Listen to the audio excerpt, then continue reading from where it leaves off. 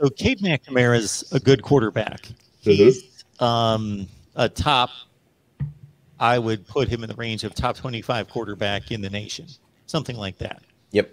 J.J. McCarthy could turn out to be a great quarterback. He's not played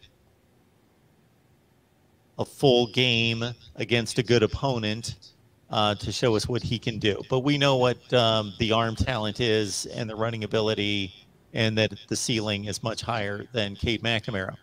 Michigan being a team that should contend for a Big Ten championship, you wonder what the coach decides, what Harbaugh decides, if what he sees in practice and then putting that together with, again, I thought it was a good move to give J.J. McCarthy the number of meaningful snaps in the situations that they did against good opponents as they did the entire season. I thought that was good for a number of reasons, to keep him engaged, involved, show some worth, some value that, hey, you're right here. We want to make you part of the game plan, to also prepare him if McNamara would have gotten hurt, to be able to step in. And he played starting with, I think I would say the Wisconsin game was the most meaningful start or set of snaps that he got early in the season, and then progressed from there. So I thought that there were a lot of positives to them giving him time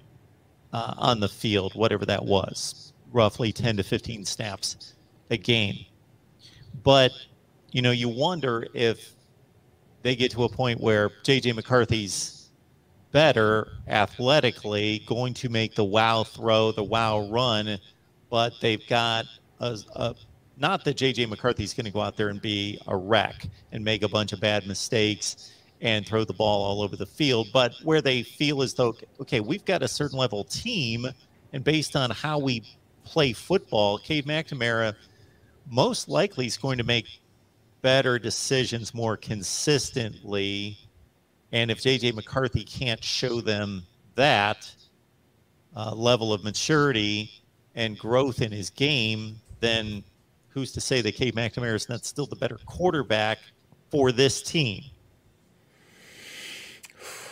Yeah, not for a team that needs to run around and make a bunch of plays. Not if he went to Rutgers or Illinois or somewhere where they would have to base the offense and depend on him exclusively to make plays. But for Michigan, the way Michigan plays football,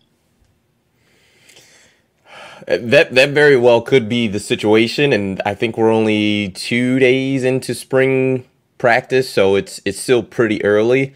But the tough part is even if that is the case, to where, all right, Cade is just consistently making better decisions, I just don't know if I want to roll the dice on potentially having JJ walk into my office on May 1st and say, Coach, I want to enter the transfer portal. Because, I mean, and obviously not that Jim Harbaugh is going to get fired, but I mean, if they go, let's say the defense just isn't what it was last year, which I think most of us can agree that we don't think that will be the case. We actually do think that the defense will take a step back at some level. It may not be a disaster, but let's say some of those, the close games that you have on the schedule, you end up losing. Let's say Michigan goes 8-4, 9-3. I mean, who's to say JJ's not the difference between beating Michigan State and beating Penn State, and you potentially being a one-loss team getting in the playoff, versus going with Cade and you kind of know what the ceiling is. It's just difficult.